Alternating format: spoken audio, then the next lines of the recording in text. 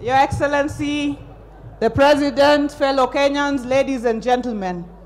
Your Excellency, siku njema huonekana asubuhi.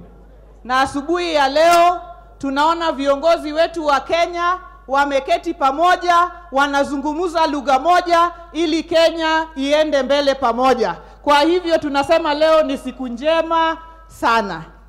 Your Excellency, on behalf of the women of this country, all the way from Wanga to Nyatike Wuothorum, from Todonyang all the way to Isibania, tunasema asante sana. Thank you, Your Excellencies, for rising above partisan politics, politics of division and hate. Thank you for rising above your own individual ambitions to unite Kenyans and to leave behind a legacy of a united country.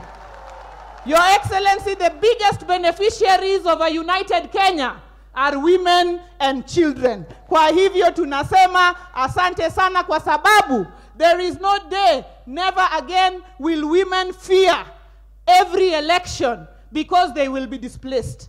Never again will women fear because they will be raped and our girls be defiled because of elections. Never again will women stand and bury their sons and daughters because of an election. Because you leaders, Your Excellency, the President and Your Excellency, the Prime Minister, you have come together, and all the leaders of this country to bring us together and to move forward. And Your Excellency, finally, I would like to say that women, as Yunette said, we are 50 and we don't want to leave the 0.5.